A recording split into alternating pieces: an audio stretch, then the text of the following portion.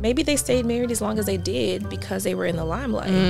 You know, and you have an image to uphold. You know, like we honestly don't know what goes on behind closed doors. We don't know what they argue about. Well, he was talking about Tia Mowry, and he was saying that, you know, people, you know, think it's so bad that people are getting a divorce and think it's so horrible.